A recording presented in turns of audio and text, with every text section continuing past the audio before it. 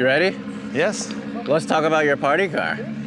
Hello everyone, my name is Vasily. That's the different approach to the drift party car. I'll say this is a family vehicle. Exactly. You brought a family vehicle to a drift event. I'm a new person to the drifting, right? So this was my first build. I started 3 years ago, and I watched the drifting, but I never drive. Still never drive till now. But I'm like, what would I do to build a drift car if I never build one, right? So if you build BMW, there is plenty of them, sedans, you've seen pickup trucks, even vans, right? But I couldn't find any SUV. And because I'm very Volkswagen, Audi, Porsche group, because the TSH Auto, where we're located all, it's mainly working on Audi cars. So where is TSH? It's Toronto. That's in Toronto. Yes, yes. So, but you're originally from? Me, I'm originally from Russia. Okay. Yes. But then now you're in Toronto. Yes, I moved 10 years ago to Canada. And yeah, do residential framing for business. This is my hobby. Oh, okay.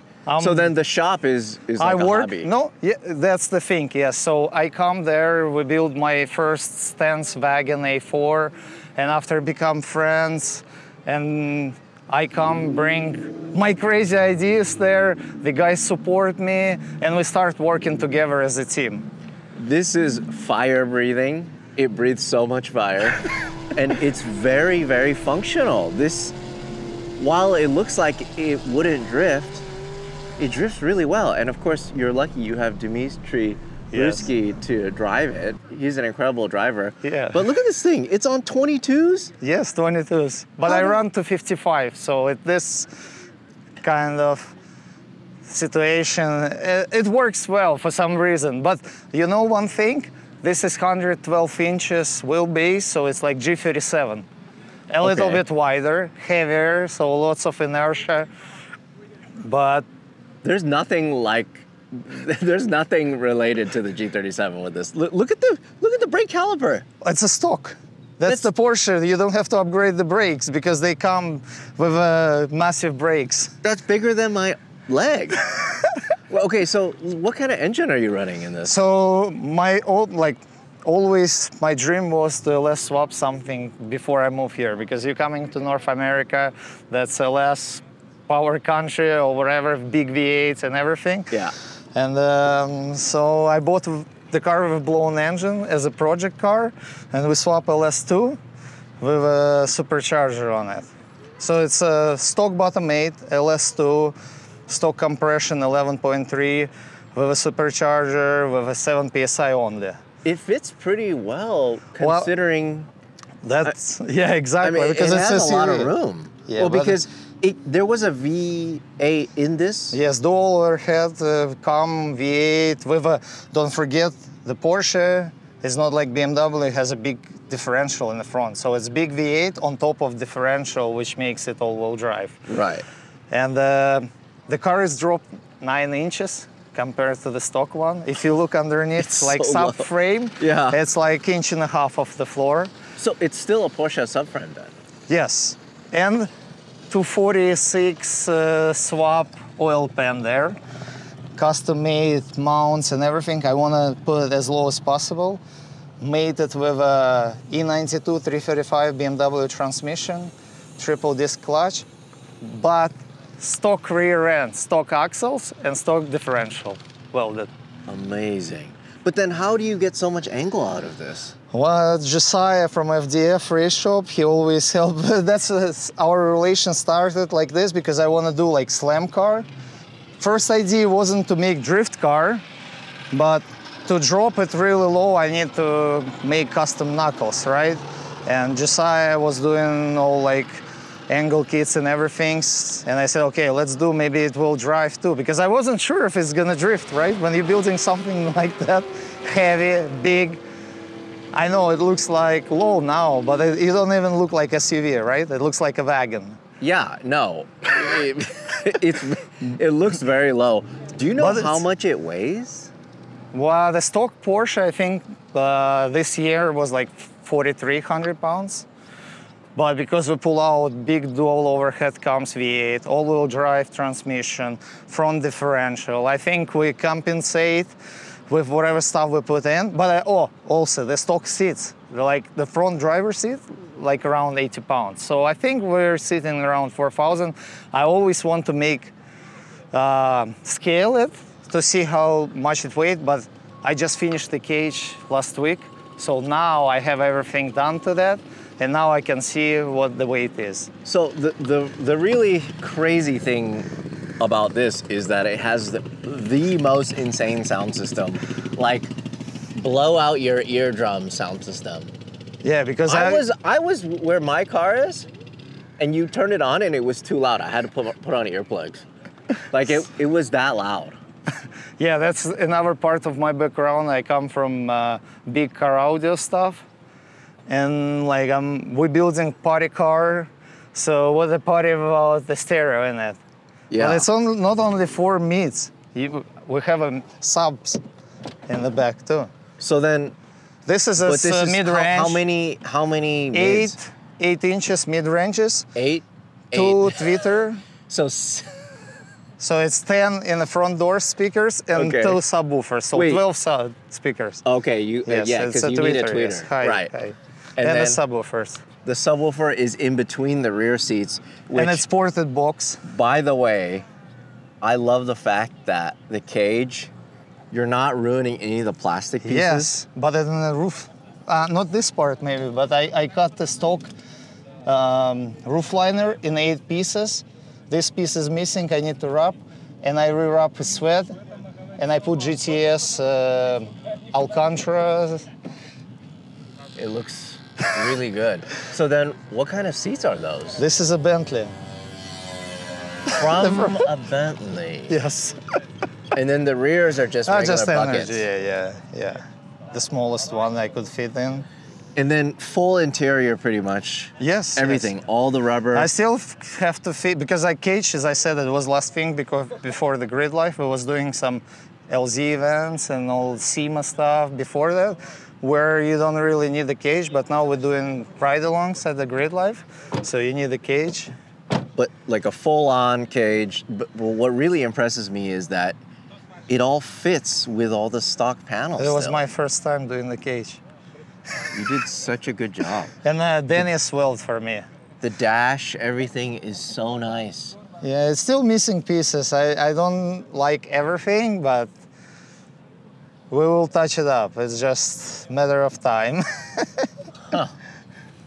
This is just so insane. And the rear, I didn't put any amps because you need amps for the stereo, and all amps in the center console. So here I only have fuel cell and the battery and the firewall.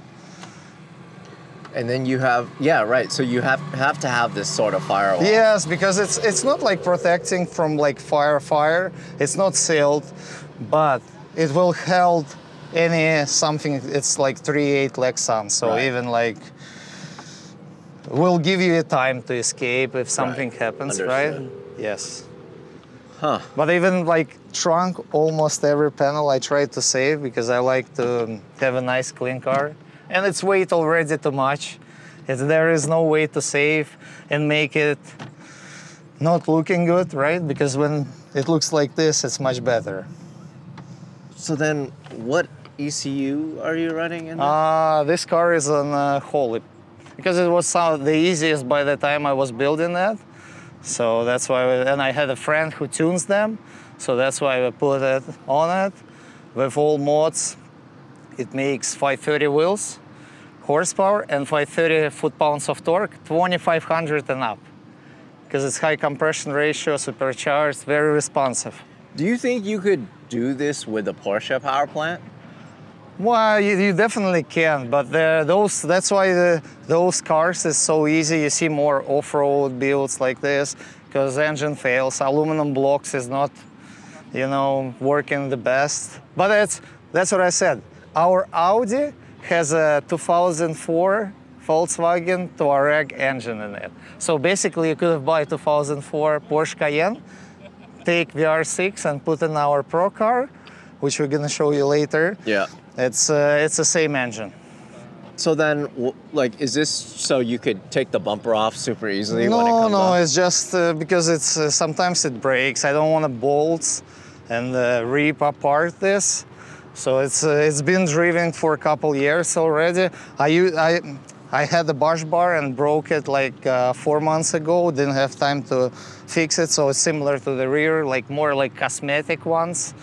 But yeah. It's funny to me because if it didn't have a livery and you were just driving on the street, nobody would know. Almost. Only probably lowering this will. But I have plates on it. It plated. So So do you think you could do this to a later generation? Yes, You but know, that's the like thing. the ones without the transfer case, right? Because the later generation didn't come It's with only the from 2017. Right. So it's the last generation, but that car will be suspension-wise almost the same as like Audi A4 because that's what they did from 2017 platform. They just use the same suspension everywhere and that's it. So we have all, like we develop all suspension for the Audi part, but this one, this suspension and everything you can swap with only thing will be different drive shaft. You can put in any Porsche Cayenne up to 2017. So then the rear subframe is stock? Stock, yes. You I just made an painted it? adjustment in the arms, and that's it. And then, so what about the e-brake setup? Did you just make I made the custom? custom plate, yes, to fit wheelwood. I bought 2012 knuckles because they was aluminum, and they had a place for electrical e-brake, and I modified and made a bracket to hold the e-brake. That's really smart. Because later generation has a hub switch bolted. Like this generation would have the press-in. Just look at this. It's just completely unnecessary, and that's the beauty of it. I really, really like this build. Well, you gotta make it nice, right? Yeah. Like So then you're telling me you haven't drifted this at all?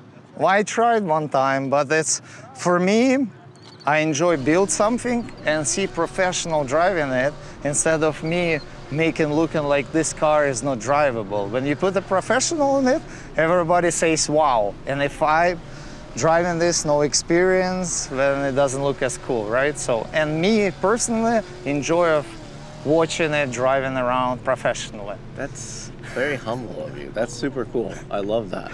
How did you realize the Bentley seats would fit? Well, just they looks like buckets, so you probably can fit in. And we had the car parting out, so and we have a seats from that. I said, why not try to put the Bentley seats in it because it's adds up flexing, right? Yeah. No Since kidding. we're trying to achieve something like that in this build, put 22s, drift on 20. Who else? That's probably the biggest tires because I think RTR demo cars is 20s, but that's 22s. Yeah. Well, thank you so much for showing us your build. What a cool build. Dude, thank you so much for bringing this awesome thing to Gridlife. We love shooting here at Circuit Legends at Lime Rock. Every single year, there's so many amazing cars, especially from the SCP Euro camp. And this is definitely no exception. But we're gonna go check out their Audi now. Yeah, thank you. Thanks a lot. Awesome.